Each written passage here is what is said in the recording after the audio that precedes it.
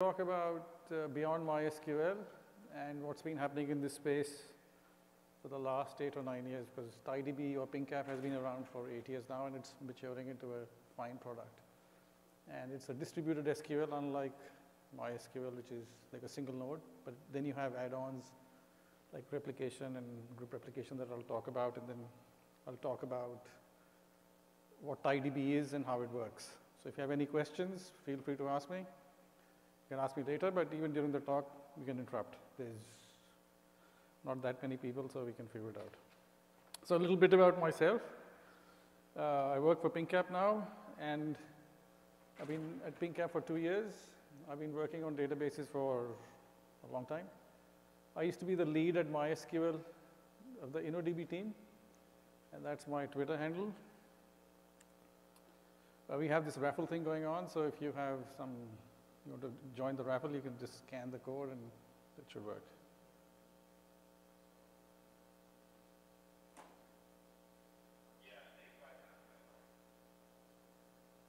Okay, everyone's done with it?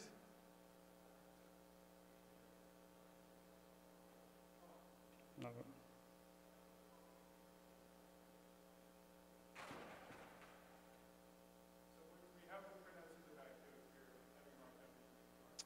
Okay, so a little bit of history. It's pretty long. So this is more about MySQL replication or history. So it started as a single node system. In 2000, they had replication, which was just moving SQL statements from one MySQL to another using the bin log. It's asynchronous, and it's been asynchronous since then. Group replication was released in 5.7. It supports multiple writers, but that has its own issues, and they don't recommend it, but they have it, so I should mention it. Default is still asynchronous. It has consistency. It's eventually consistent, so it's not synchronous.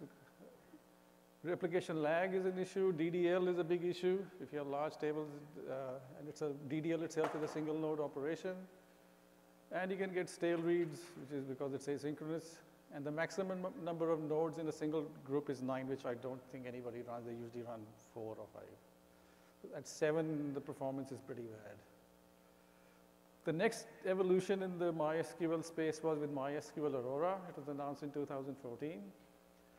The big innovation there was that the scale and storage, the compute and storage were disaggregated, so you can run them independently. So they had a storage layer, which was scaled. And then they had one single writer, and they had multiple readers, and they replicated the redo log of InnoDB.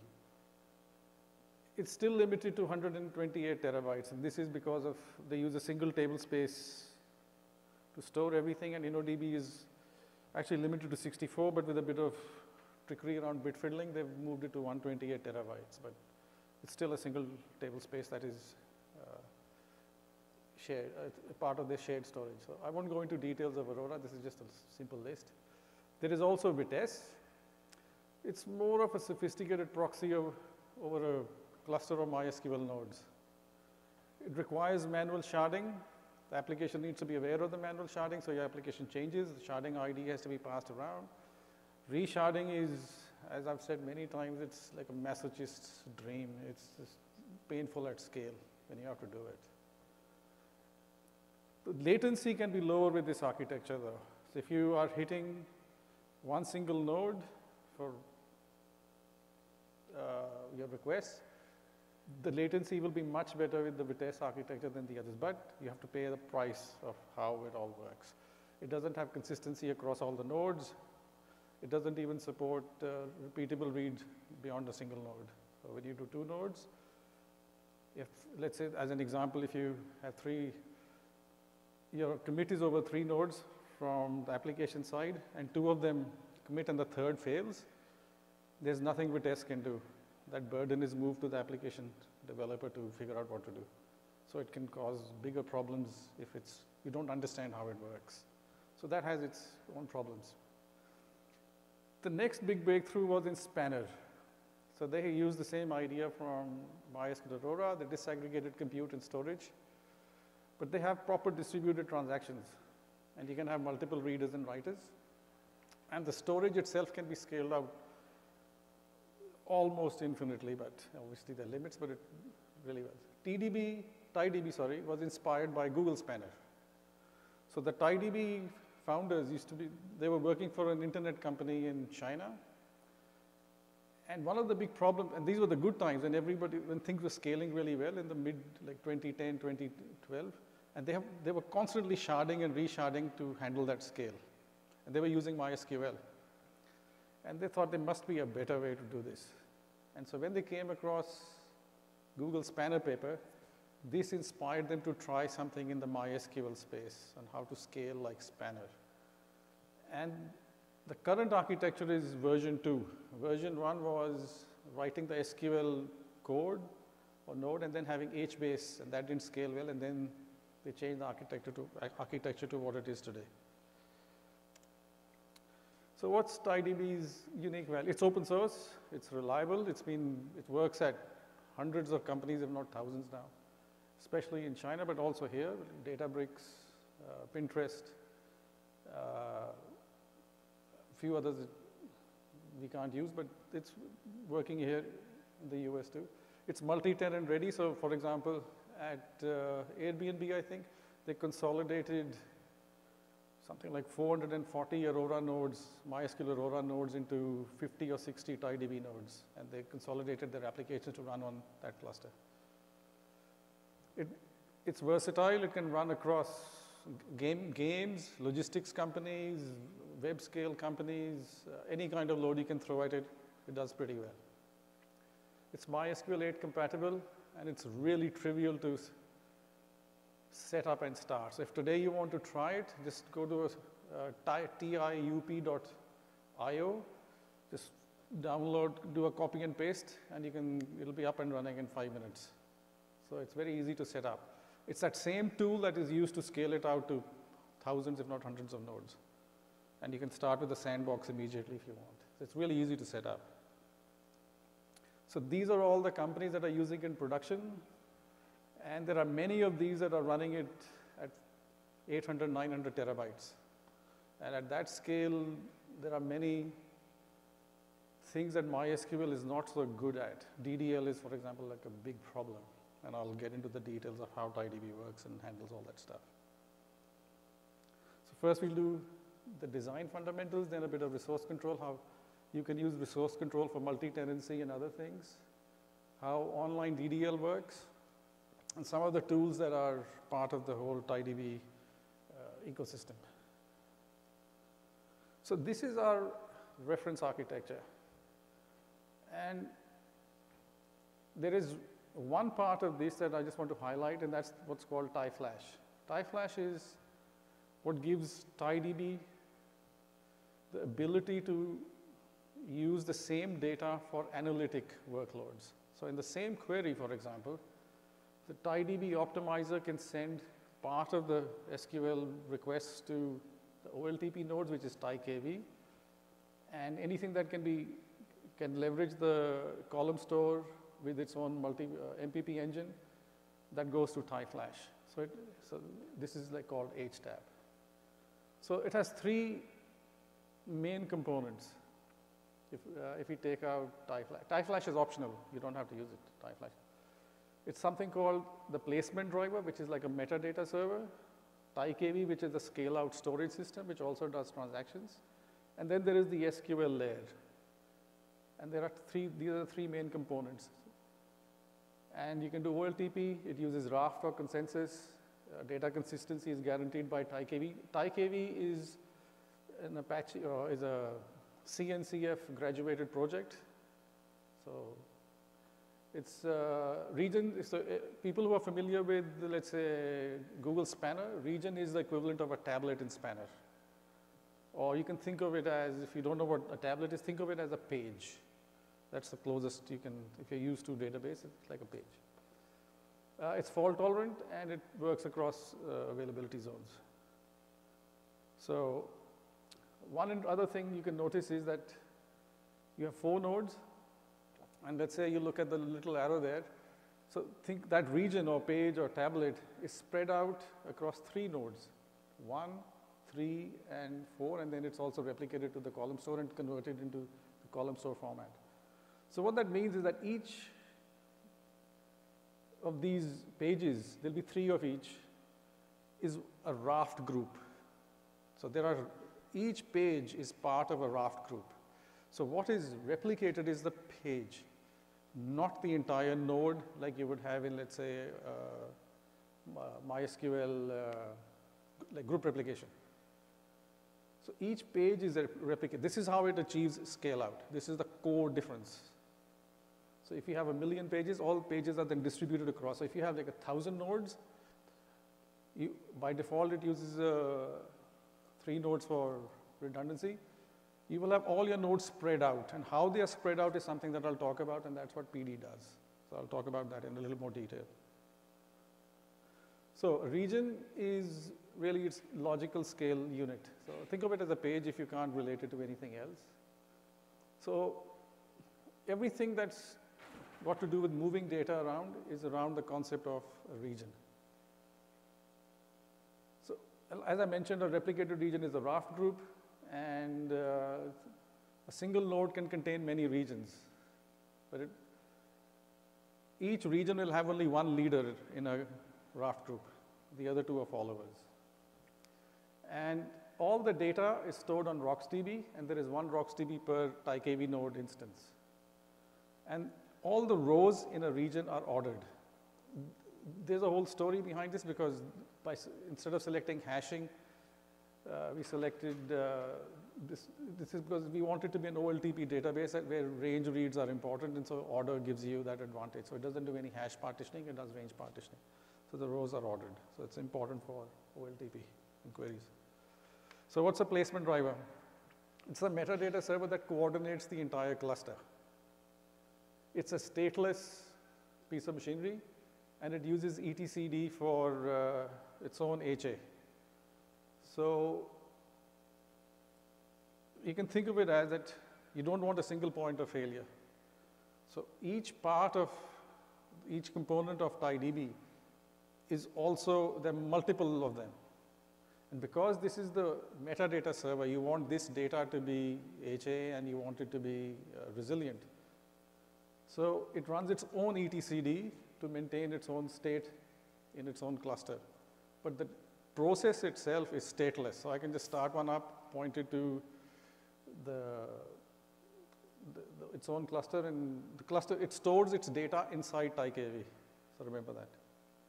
Some of it, not all of it, but some of it. So it's the brains behind the whole TiDB cluster. It's what controls everything. It decides which page goes where, if there's a failure, what to do, which nodes need to be copied. It monitors the CPU, the disk, and everything else across the whole cluster, and load balances dynamically. So these are very powerful things that you cannot do with existing MySQL solutions. You just can't. So this is really genuinely the next level of what a database should be, a distributed database should be. And this idea is all from Spanner. It's not as if TiDB invented any of this. So it handles, like I said, it handles dynamic distribution handles node failures. It also handles cluster config, so it can do add nodes, remove nodes. If a node joins, leaves, it monitors, it knows what to do just in case node capacity increases because the node has gone, you've started something else up, and the old node comes back on. So it manages all those kind of use cases. You can do multi-zone deployment and for disaster recovery and stuff.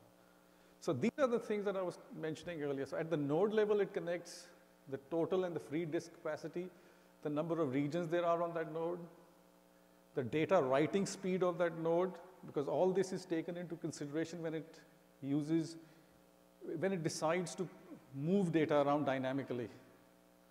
It looks at the snapshot, so because it uses LSM, it can just take a snapshot and transfer it in case it needs to build something. It looks at it monitors the CPU, tagging I won't get into. It looks at, so the next one is actually very interesting. So it also, for failure detection, it monitors heartbeat messages from all the cluster. So it knows where the leaders are, it knows who's disconnected, it knows which node, what's being read, what's not being read. So what role does it play beyond this? So now imagine I've run an SQL query from the I write an SQL query to the SQL node. The SQL node is stateless. It doesn't know what to do. So the first thing it does is, after it sort of, the optimizer has gone through the query, it will then ask the PD for the location of the data inside the cluster. So once it gets the address of where all the data is, then it goes to, so let's say the data is spread across, let's say you have 3-node cluster, the data is spread across, there's a primary on each of the 3 nodes. It will do a parallel fetch from all 3. So it does true distributed access of the data. And it gets the address from where to read the data from the placement driver. As from the name you can tell, it tells you where the placement is of the data. So what are the scheduling strategies it uses?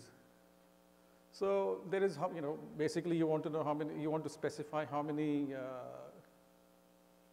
nodes you want in your storage cluster.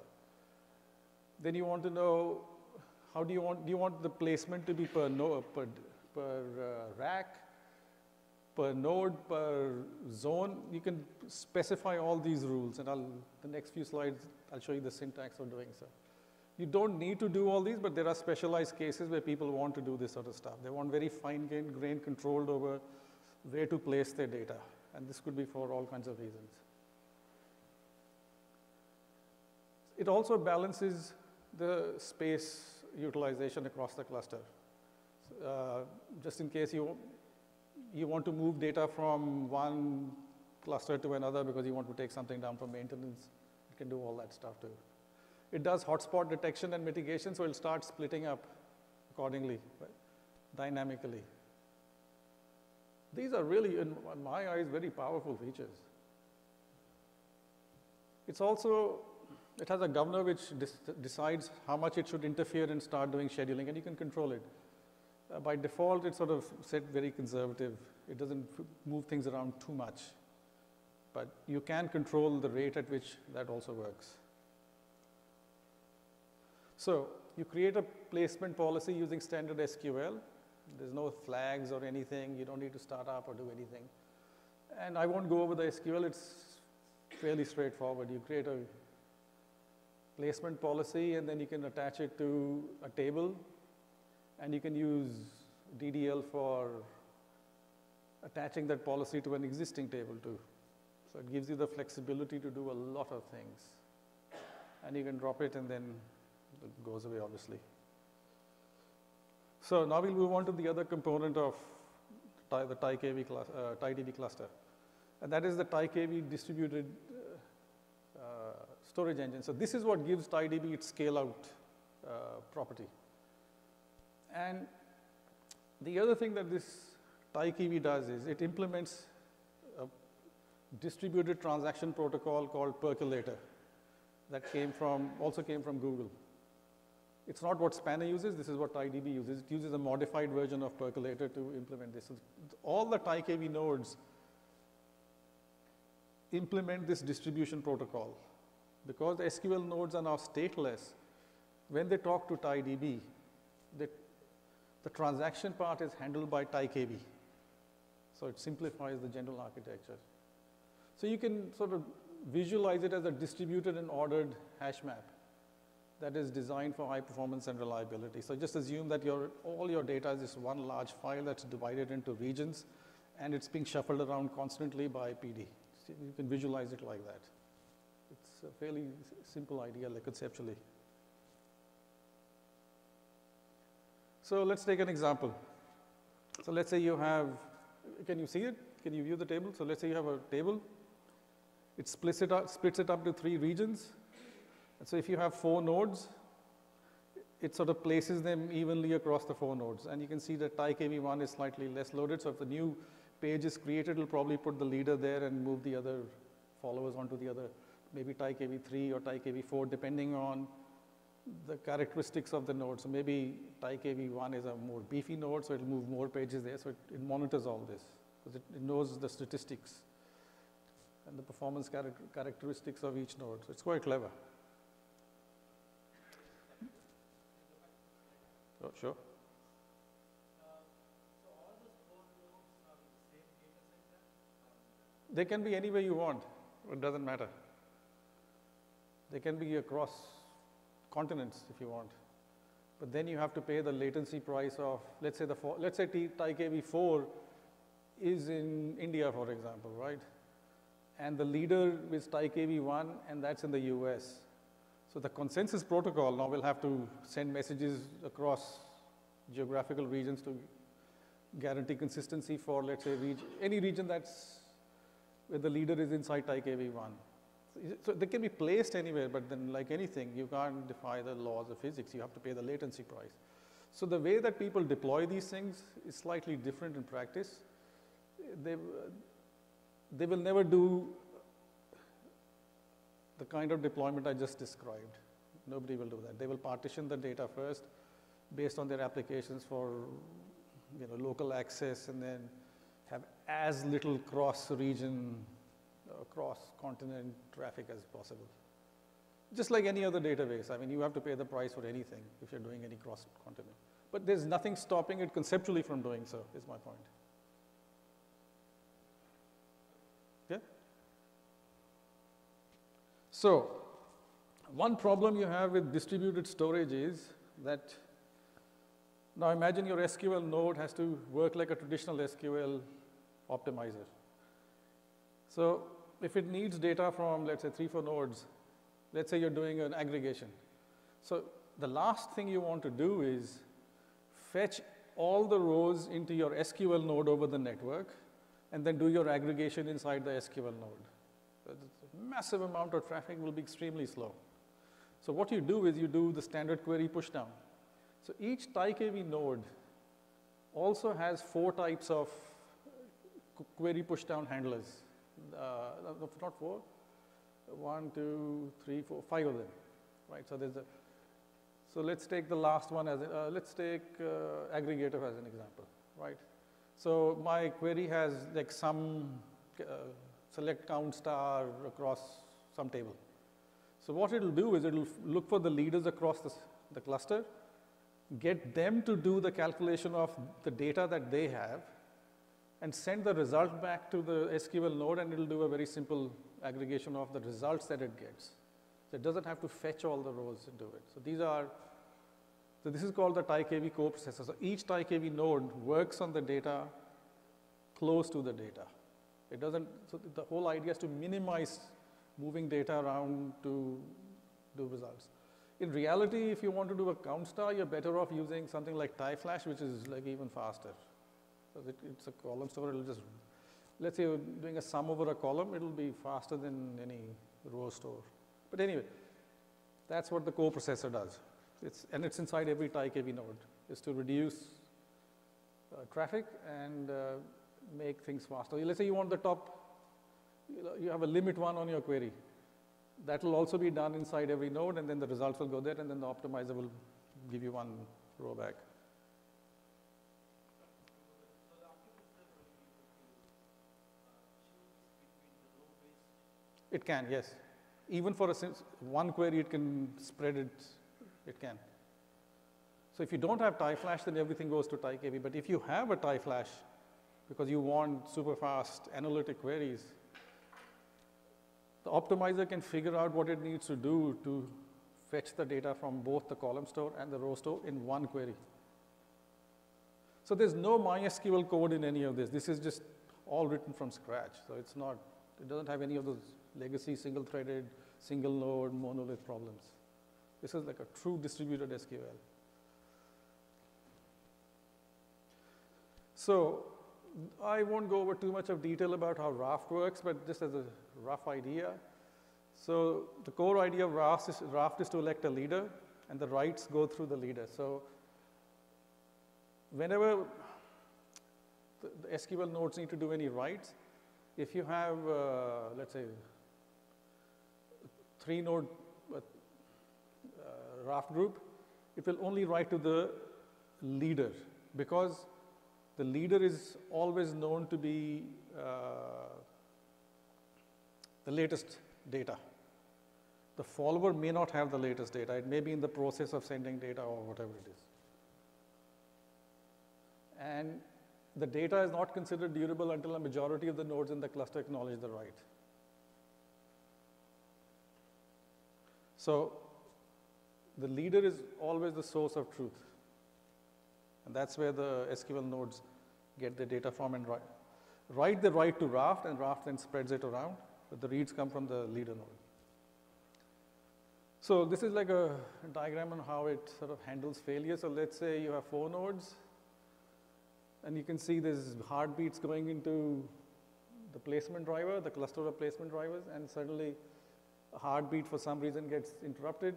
That means there's a timeout, so it says if it's timed out, it's all configurable, and then it says, okay, then that node is down. Let's assume it's genuinely down. Then it will start initiating an election between TiKV2, TiKV3, the blue region, and then move the data to TiKV1 to resolve the problem automatically. So that's what will happen if it detects a failure of TiKV4. So you don't have to do anything. This is all happening automatically behind the scenes. So it's self-healing is like the more marketing term around this. So TiDB supports read committed and snapshot isolation. So the snapshot isolation is mapped to MySQL InnoDB's repeatable read. There are some minor caveats which are mentioned on the website, but they're too minor to talk about here. It should, for 99.99999 of the applications, it will just be repeatable read. So it uses, I mentioned this earlier, it uses an optimized version of Percolator for distributed transactions. I won't go into too much of detail. And that requires a global timestamp. That timestamp comes from PD. And they're also used for MVCC, which is a fairly standard MVCC. One thing that I haven't mentioned is perhaps how data is represented. It's not important, but I'll mention it. So the data is mapped into a key value store. So let's say, as a rough idea. So let's say I have a table T1 and it has an index I1. It'll be written as the key will be roughly speaking, like T1 underscore I1, so that you can locate the data like that. So that's mapped like that. Also, it can optimize for short queries. So if you're doing single write, let's say auto commit single insert, just let's say because you're going to just one region or one page, it can optimize that to a single phase commit. But anything that touches 2 regions can only be solved by 2-phase commit. So you have to send it out, and then they have to say, yeah, we both have understood, and then it has an optimization to reduce one part of the percolator protocol, which I won't go into. So it's optimized percolator. But for single node updates, it can do it in 1-phase commit. Because that's easy, that's trivial to do. So it's very fast for short transactions too. But if they are across pages, then 2-phase commit kicks in. So this is like a classic optimizer, and this is how TiDB does it. The only difference between MySQL and TiDB is that it also has a distributed core processor, and this is the one that question you asked. So this can talk to TiKV and TiFlash at the same time. So it's aware of the topology, it knows what to do, so that's what that does. But this is a fairly straightforward optimizer architecture. I don't think there's anything special except for the distributed core processor. So it's aware of the layout of the data. So this is an example of the question that you asked. This is how it would work in practice. So the executor would figure out which is will the fragment of the SQL query benefit from fetching data from the MPP engine in TiFlash, or will it be easier to get? So whichever parts it needs as part of the query plan, it'll get those parts and then join, combine, or whatever it has to do. It'll do it inside the executor. So that's how it'll actually work. And these, again, so this is a real example of how in a single statement, the table scan will go to the column store, but the other parts it'll go to TiKV where it needs lookup. But for the scan, it will go to TiFlash. So that's, if you look at that query, that's roughly how it will solve that query by going to TiFlash and TiKV at the same time. So it's optimized to give you the best, most optimal result if it's the data is on column store and on row store. Okay, resource control. Well, maybe running out of time, I think. Anyway. So you can, I'll just skip to this part where it's the actual action. So what the thing you want to do with resource control is, there is one classical problem which every database has, and that is you have short queries and then you have long queries. And you don't want the short queries to suffer because of long queries, because users care about the latency of the short queries. They don't care so much about the latency on what they know are queries that are going to take some time. So how do you, this is like a classic universal database problem. So that's one problem. The second is you want to manage multi-tenancy. So you want, this is some application that's touches this part of the database, and I don't really care so much about this, and it can run a bit slowly, but these queries that run on this other schema or database, they should not be impacted and they should be much faster. So there's a concept that TiDB has called resource control. So this allows you to have multi-tenancy and consolidate your instances and reduce your cost. That's how people are using it, and that's where the request came from. So you want to check your CPU, you want to check your I/O. It currently doesn't check network, but it does check CPU and I/O. And it works a little differently in TiFlash, which I won't go into. I'll just talk about the TiKV part. Also, backups, you don't want to run them at top speed. You want backups and any compaction or anything you wanted to run in the background and not chew up all your CPU and your I/O. So all of these are scheduled through the resource group. So it's a logical container, and there are three important parts to this.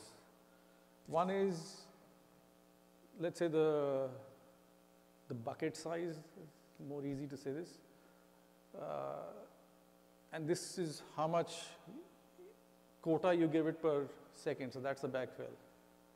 And you specified when you create the resource group. The second is a priority, low, medium, high. So these are, which means when the query is broken down inside TiKV and when the information is sent from the TiDB node, the scheduler will look at the priority and decide whether to give it more CPU time or disk or not. That's basically it. Burstable is interesting. So if your resource group has burstable, you set it to burstable, it means that if there is excess capacity, but this query has run out of its RUs, don't worry about it. Give it any unused RUs, that this is that important.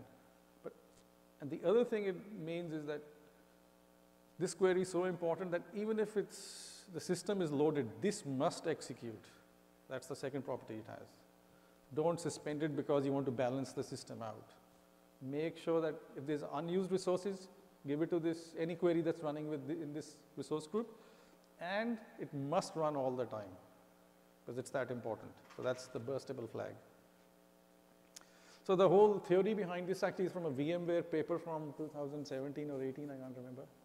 And so it uses a weight and constraint based scheduler. I won't read out that whole text, but the gist of it is, one is proportional sharing, and the other is like a minimum time that's required to run a query.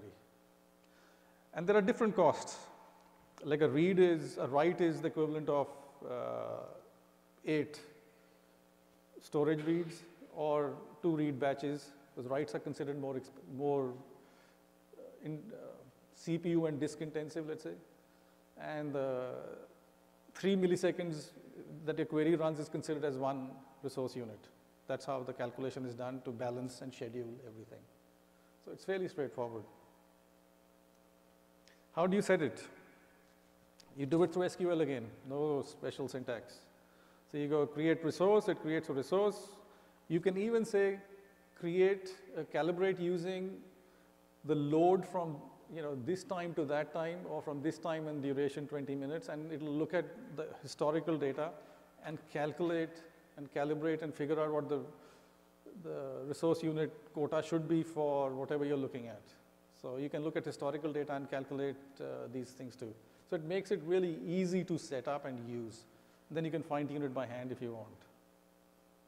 I mean, this is required for any multi-tenant system, and this is why in my talk I wanted this to be like the next generation where MySQL should be going. So how do you do these things? So you can create a resource group. In the first example, it has burstable set, and RU per second is 1,000. That query can only consume 1,000 RUs. You can use regular alter resource, set the priority high, change the RU per second. You can drop it. You can say show or select from information schema. So you can do all this using just like a regular SQL. It's very powerful stuff. Here's the other interesting part. You can do it at the user level, session level, and the statement level. So the granularity goes right down to the statement level.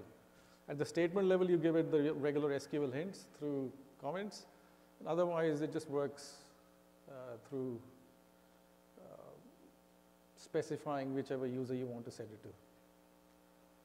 So you can tag queries and say, this one I want to run as per the configuration of that resource group or some other resource group because, I don't know, that's just what you want to do.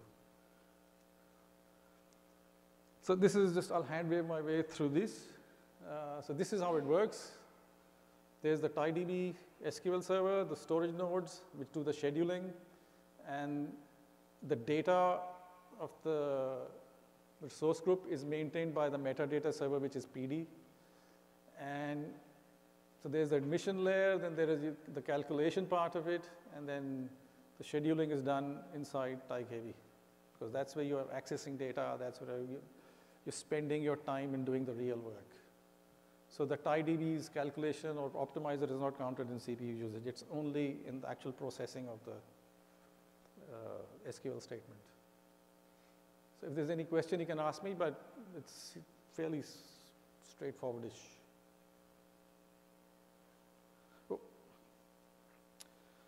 Okay, this is another very interesting thing that TiDB has. So in a distributed database, you have lots of storage nodes and lots of compute nodes. And you want to leverage this for your work. You want to spread the work around. You don't want to be working on one node and all the other nodes are just idle. You want some jobs to be working across your entire infrastructure. So the distributed execution framework does exactly that. Currently, we use it for background tasks, but we plan to make this available even to foreground tasks. So you can spread the work around across low load. Let's say I have 10 compute nodes and I have 20 storage nodes, and I want 5 of the storage nodes to do DDL, and I want 2 of those other nodes to do something else. Then the distributed execution framework will take that task and spread it around. And currently it works for DDL, import, TTL, analyze, and backup and restore. So you can control what each component in your cluster actually does. So the detail is like a talk on its own, so I'll just skip that part. Yeah?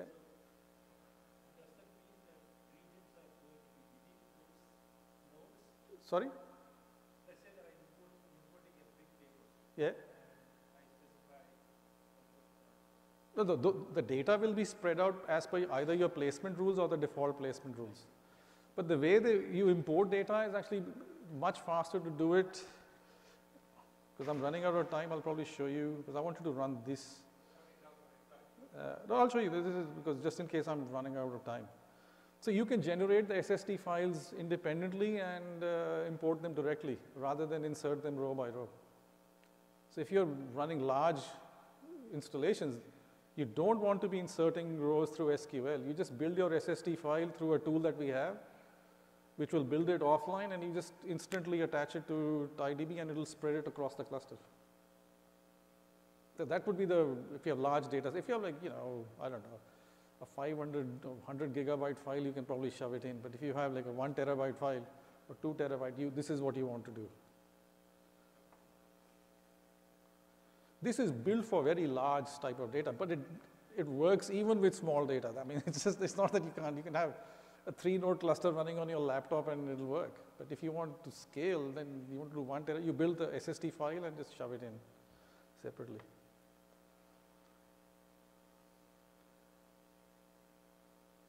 So online DDL, so this is a very big thing for anybody who's dealt with DDL in production and large data.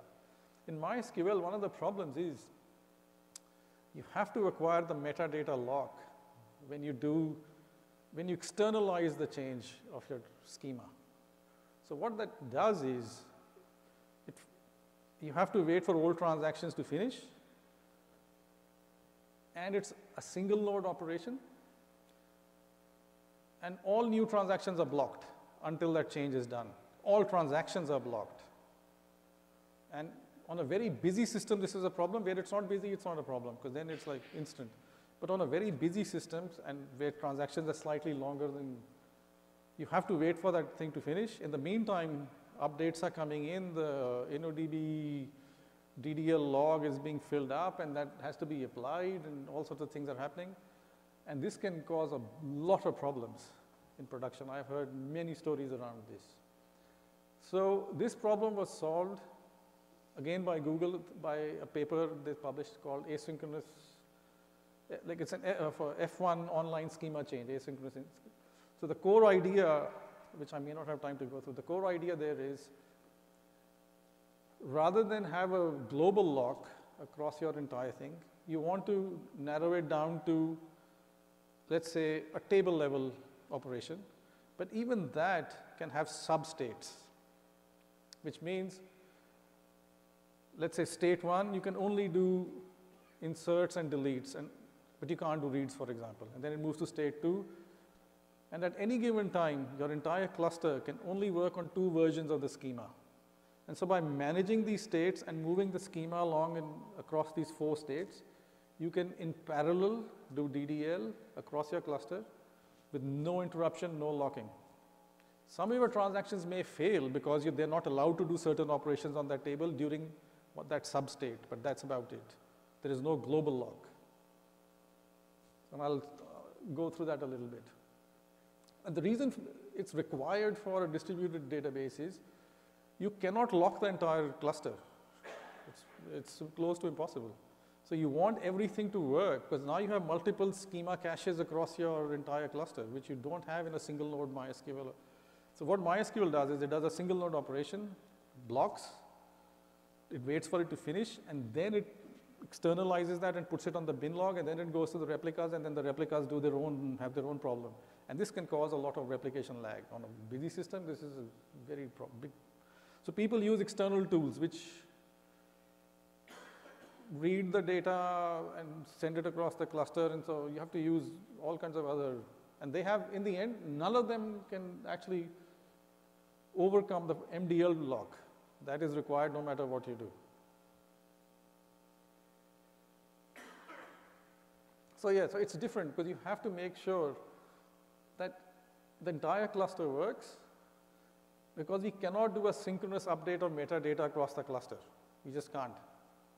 Because everyone has cached that information, and so you have to update all those caches and keep them in sync. So you version all the schemas, and so TiDB, as per the original paper, essentially when you connect and you're doing some work, every, I would say, transaction, yeah, it's a transaction, I think, has a lease on the schema. So what that means is that if you can finish your work within this amount of time, the schema is guaranteed to be intact. It could be an old schema, but it is guaranteed to work. The worst case will be that the substate has moved on, and because of the restrictions on that substate, you may have to be forced to roll back or retry. But that's about it. But the rest of your cluster that doesn't touch that table or is not affected by whatever you're doing on that table in that substate, you will proceed perfectly fine. So the granularity is very narrow in this. That is the key point.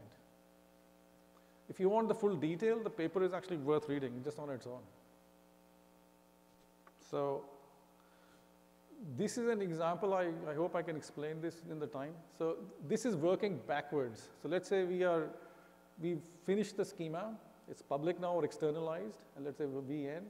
So you can do select, insert, update, and delete. So these are the 4 operations that you may or may not be able to do in the other substates, depending on which substate it is in.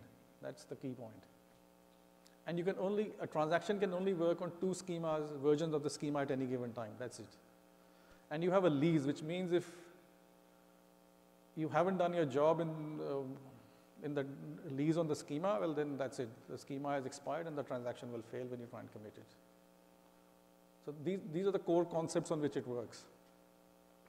So we are working backwards to this, from where we started, let's say.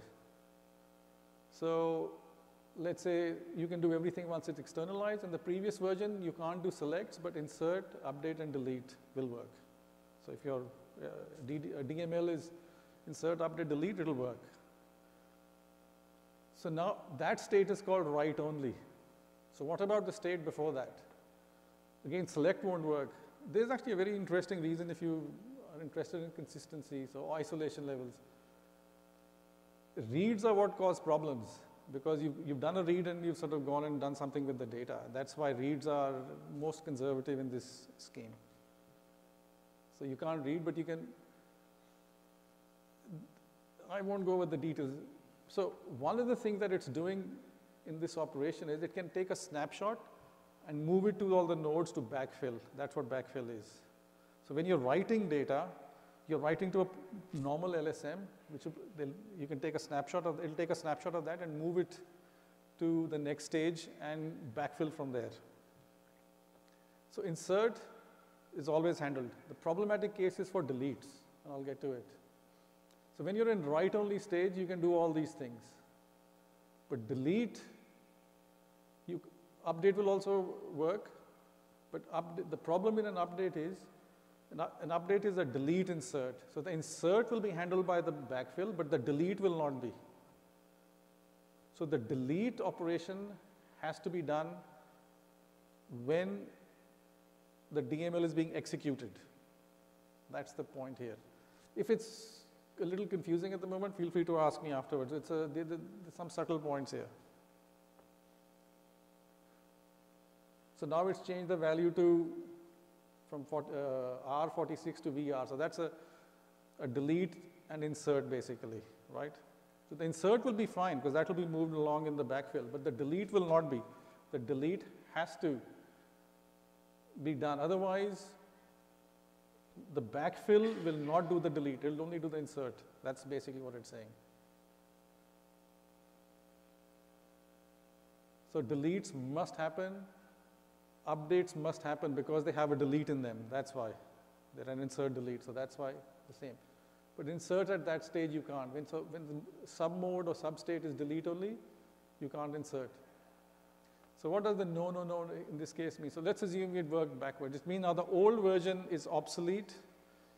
Any transaction that had this version when it started, and now the transition has been done to the new schema, they will all start failing. But only once, and then you retry and it should all work. That's the benefit of this scheme. So you have these states, so now you can think and go this way. So you have these substates, and each substate, you have to decide in this transition, which of these operations will work or not. That's the key point here. And deletes have to be handled immediately, whereas inserts will be pushed forward when you move some of the data into the next state. Anyway, this is a bit, unless you read the paper, it gets a bit interesting. So you can ask me, I'll be happy to share this.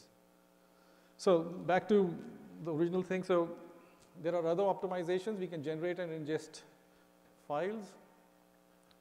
No need to write to the new index in TiDB. It has almost zero impact on, and also with the distributed execution framework, you can easily say, oh, do it on those 3 nodes and all the other traffic can go to the rest of the nodes, and people run like 50, 60, 100 nodes. It's much easier on CPU and I/O.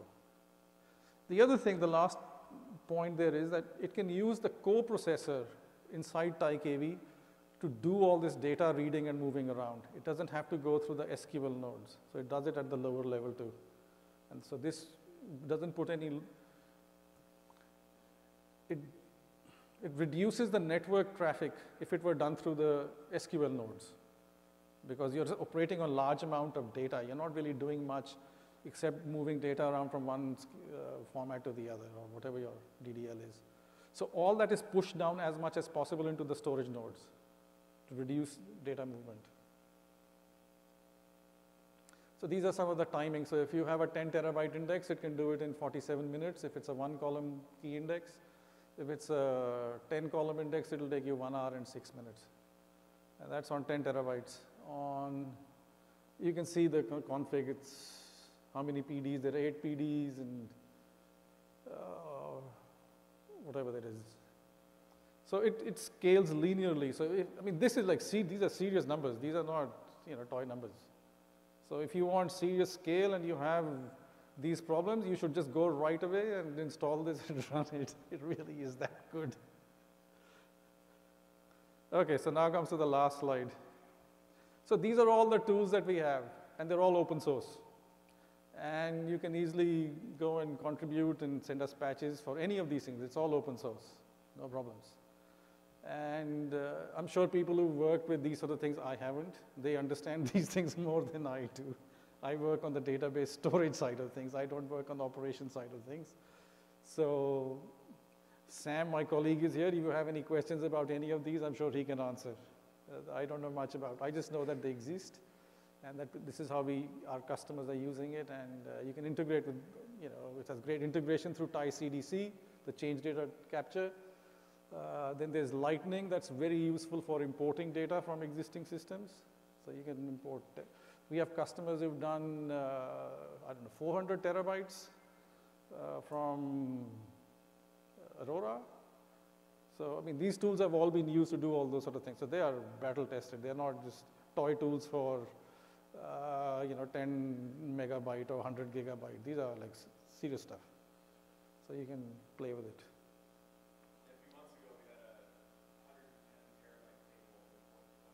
There you go. So, this is like serious stuff. This is what MySQL people should be working for. And they're just obsessed with HeatWave for some reason, which I don't know what the hell they're on about. But this is how a distributed database should work. And I used to work for MySQL, and I love MySQL, honestly, I do. I still do. Anyway.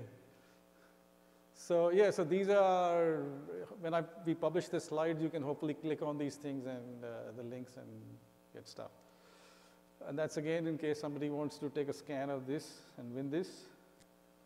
And if not, there's also a QR code somewhere there. And so thank you.